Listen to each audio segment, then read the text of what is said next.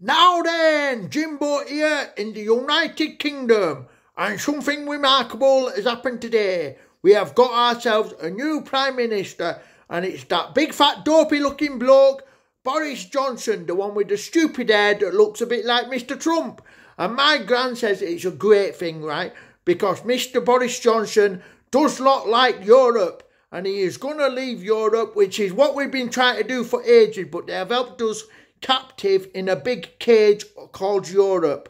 But now we are going to leave. He likes beer, so price of booze at Witherspoons will come down.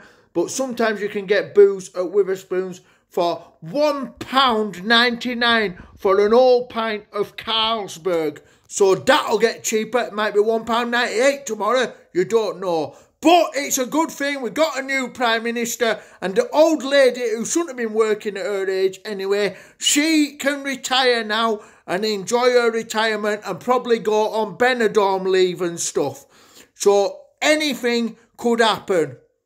And he's a good mate of that Trumpy man. So the link between us and America might be better, and they've both got stupid haircuts, so they can save money and they could get a double booking at the barbers, and they can both get their hair done at the same time. So it's a special day. The new Prime Minister, Sir Mr. Boris Johnson, ladies and gentlemen. Happy New Year!